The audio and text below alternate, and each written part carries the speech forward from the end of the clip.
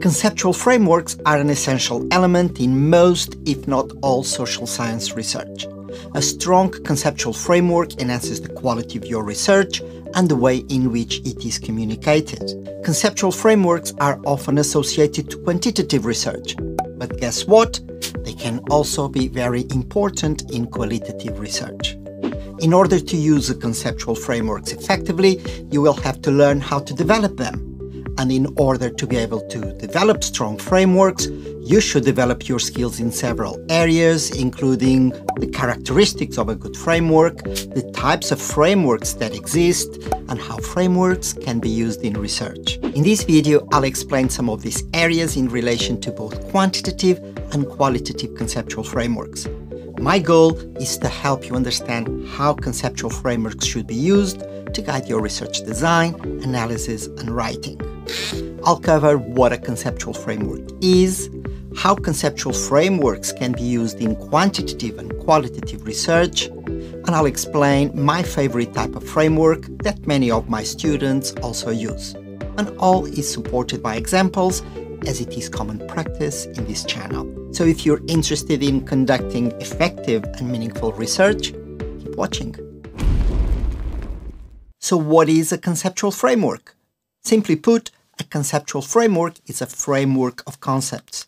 But perhaps more importantly, a conceptual framework should consider two components: the concepts themselves and the relationships between those concepts. The best way of looking at a conceptual framework is to see them as a lens that we can use to observe real-world phenomena. And this is well encapsulated in Hill's 2001 quote, which says that the heart of scholarship is perspective, theoretical perspective. For the theoretical model of the practitioner is the lens that mediates all observations. In practice, this means that depending on the lens that you are going to choose, you are going to observe the phenomenon in a certain way. If you were to use two different lenses, you would see the same object, the same phenomenon, in two different ways. Conceptual frameworks are very important in research, whether quantitative or qualitative, because they can be used in many ways. Or in other words, they can help you to fulfill many of the expectations underlying high-quality research. Conceptual frameworks are commonly associated to quantitative research, and this is because this type of research is all about examining the relationship between variables. And this is the essence of a conceptual framework, the variables and their relationships. In quantitative research, conceptual frameworks provide a clear and organized roadmap for studying a specific phenomenon and can be used in 6 ways: identifying variables and their relationships, developing research questions and hypotheses, informed questionnaire design, designing data analysis, define or refine objectives, and generalization. In qualitative research, conceptual frameworks provide structure and organization to the research process and can be used to guide data collection, to represent data, to structure the data analysis chapter, and also to refine or define objectives. We won't have time to cover all these uses in this video, and therefore I'm going to cover one use for each type of research. For quantitative conceptual frameworks, I'll cover the first and arguably the most important use: identifying variables and their relationships. Let's look at an example. The example of a quantitative conceptual framework comes from this article entitled "From Tourist Experience to Satisfaction and Loyalty, Exploring the Role of a Sense of Well-Being." From looking at the title, we sense that the core concept is a sense of well-being, but there are other concepts that feature in the title, and they are tourist experience, tourist satisfaction, and tourist loyalty. So from the title, we can identify that from a conceptual perspective, there are 4 concepts being considered by this research. If we delve deeper into the paper and the abstract and then the full paper, we see the relationship between these 4 concepts. And the relationship is as follows. So we do have tourist well-being as kind of the core element, and then we've got 2 consequences of tourist well-being, tourist satisfaction and tourist loyalty, and one antecedent of tourist well-being, the tourist experience. From a conceptual perspective, the article goes a bit further in clarifying the conceptual framework. In particular, it clarifies how it conceptualizes the concept of tourist experience. In this instance, tourist experience is conceptualized as being made up of 4 sub-concepts, if we want to call them that. Those 4 areas are education, high aesthetics, entertainment, and escapism. The framework also establishes the relationship between 2 variables, in this instance, tourist satisfaction and loyalty, stating that tourist satisfaction influences loyalty. For qualitative research, the use that I'm going to explain is how conceptual frameworks can be used to structure the data analysis chapter. This example comes from a dissertation, an excellent dissertation that I supervised a few years back on the techniques, outputs, and outcomes of circulation management at exhibitions. From the framework, it was fairly straightforward to actually organize the data analysis chapter. Let's see how this works in practice. So if we look at the table of contents, it starts with 4.1, the outcomes, which refers to the top part of the conceptual framework. And because there are 2 main components in that top part, the outcomes part, the table of contents reflects those 2 elements. So 4.1.1 are the organizer outcomes and 4.1.2 are the client outcomes. Section 4.2 in the table of contents refers to the outputs. And then you have subsections for each of the 7 specific outputs. Section 4.3 is about the techniques, and in this instance, the techniques covering the 4 types of techniques: magnet, layout, curiosity, and playfulness, and guiding techniques. And section 4.4 is about the other box in the framework, in this instance, the factors influencing the employment of techniques. So imagine yourself, you're analyzing the data, and then you create a conceptual framework like this, and then you need to think about, how am I going to structure and write my data analysis chapter? If the conceptual framework has been formulated, well designed, it's a fairly straightforward process, as this example illustrates. If you're enjoying this video, press the like button, and if you're not subscribed, consider subscribing so that we can grow the community. And if you got any questions about designing a conceptual framework, you can ask them in the comments. I'll do my best to answer them, and maybe I'll even do a video around it. In order to be able to use conceptual frameworks effectively, you must develop a good framework. But what does a good framework look like?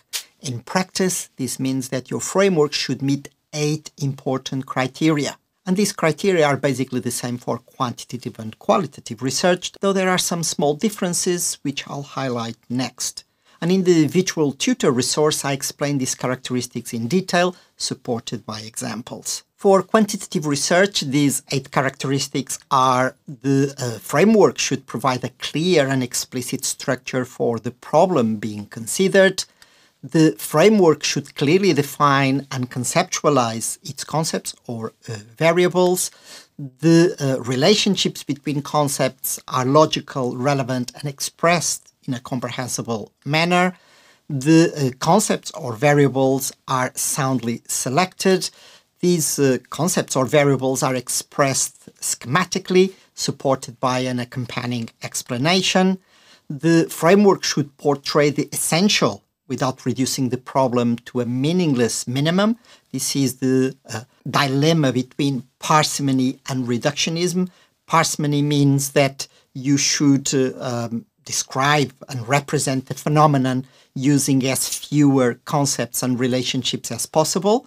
But sometimes if we become very parsimonious, we become too reductionist, in the sense that we remove important variables or relationships that would have helped to represent the phenomenon better. The 7th characteristic is that the concepts can be operationalized, very important in quantitative research, because the essence of quantitative research is that we measure the concepts, and to measure them we have to operationalize them. And the final one is that the framework is generic enough to be applicable across a range of situations and contexts. As far as qualitative research, the first 6 characteristics are exactly the same.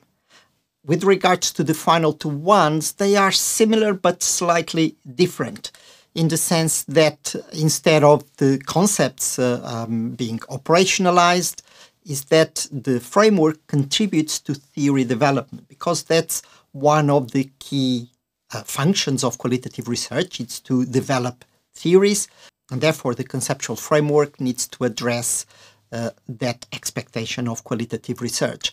And the final one is similar but also slightly different, in the sense that qualitative conceptual frameworks need to be generic enough to be transferable to different situations and contexts. In qualitative research, we don't talk about application, we talk about transferability. These characteristics provide a good starting point when developing your framework, whether it is qualitative or quantitative. And we can bear these in mind when evaluating how good our framework is. As we are developing, we need to have some reference points that will help us to understand if our framework is good or not. These 8 characteristics do that.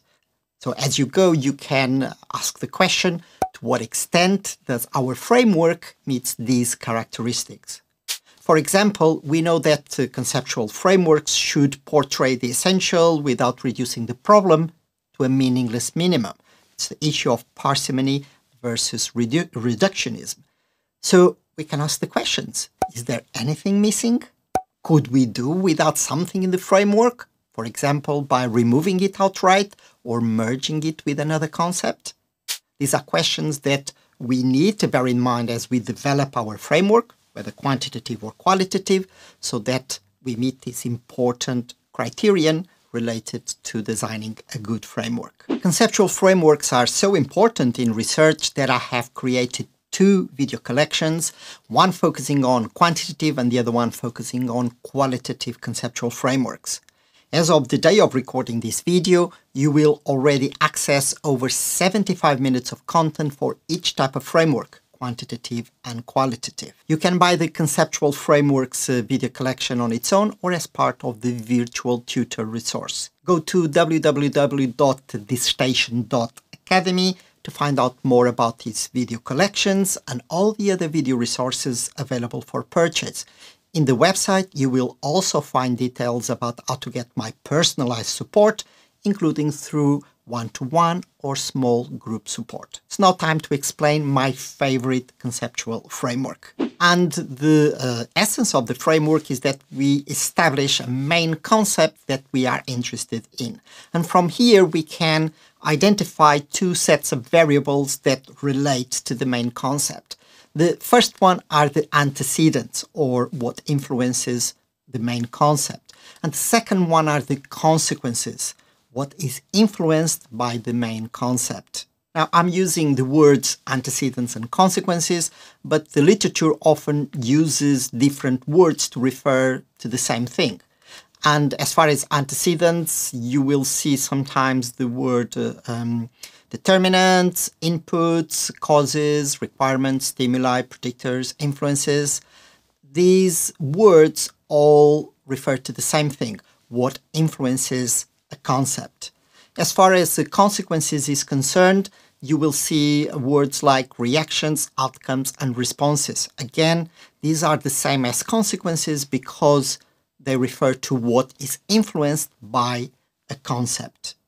Now, this is a simplified version of the antecedents and consequences framework, and in the video collections, I'll explain the full version in detail. From this framework, we can identify 4 areas that we can research. The first one is the main concept itself. Sometimes we are just interested in exploring the main concept, not its antecedents, not its consequences. Sometimes what we are interested in is in exploring the relationship between antecedents and main concept. At other times, it's the relationship between main concept and consequences that we want to research. And sometimes we want to research everything. We want to research both the main concept, the relationship between antecedents and main concept, and the relationship between main concept and consequences. Let's look at some examples to see how this generic framework translates into practice. The first quantitative conceptual framework example researches the relationship between antecedents and main concept. The focus of the dissertation is on effective communication, and in this instance the student was interested in researching the antecedents of effective communication, or as the student called it, the factors influencing effective communication. And upon researching the literature, the student identified many factors that could influence effective communication, and she chose a few: technological factors, organizational structure, and individual attributes. From the framework, we can actually see how well it matches the title of the dissertation, because the title of the dissertation was "The Factors Influencing Project Managers' Effective Communication in Geographically Distributed Teams." Geographically distributed teams are teams that are not in the same physical location, and therefore they have to communicate in other ways than in person. The important element here is that the framework clearly identifies the variables, the relationships between the variables, and adopts the antecedents consequences framework, in this instance just looking at the antecedents of a concept, which is effective communication. The second example relates to the consequences of a main concept, and the example comes from a dissertation entitled "An Examination of the Relationship Between Networking Event Satisfaction and Digital Creatives' Attachment and Loyalty to a Place." So the key concept here is networking event satisfaction, and the two consequences that were defined for the study are place attachment and effective communication. And then through reviewing these two concepts, the student defined them as place identity, place dependence, and social bonding, which are categories or elements of place attachment, and intention to stay, word of mouth or advocacy, and place preference, which are elements of effective communication. The first qualitative conceptual framework example focuses on the relationship between antecedents and the main concept, and it comes from a dissertation entitled "An Exploration of the Techniques Employed by Event Managers to Create Prestige Value at Virtual Events." So we've got two elements here, techniques and prestige value. What the student was seeking to do is to understand what influences the creation of prestige value. And the student identified 5 categories of techniques, which she represented through this kind of Roman temple, the pillars of creating prestige value. She labeled them as visual, content, structural, communication, and access techniques. And then inside each of the pillars, she included the individual techniques belonging to each of those categories. So in this instance, the study is on the relationship between antecedents and the concept of interest, prestige, value. The second example is about the relationship between main concept and consequences. And in this instance, the dissertation is entitled "Attendees' Reactions to Security Measures at Music Festivals." So we've got two elements, security measures and the reactions or the consequences to these security measures. The way the student represented the reactions was by dividing them into 3 categories: cognitive reactions, affective reactions, and behavioral reactions. And then she divided the reactions into whether they relate to entering the venue, so security measures deployed while visitors, guests are entering the venue, or while they are inside the venue already. So for each of the cognitive, affective, and behavioral reactions, the reactions were divided into these categories. From a conceptual design perspective, this is clearly an example of an antecedents and consequences framework, and more specifically, one that focuses on the relationship between the main concept, security measures, and its consequences. If you want to know more about the qualitative research, check this video. And if you want to know more about quantitative research, check this one out.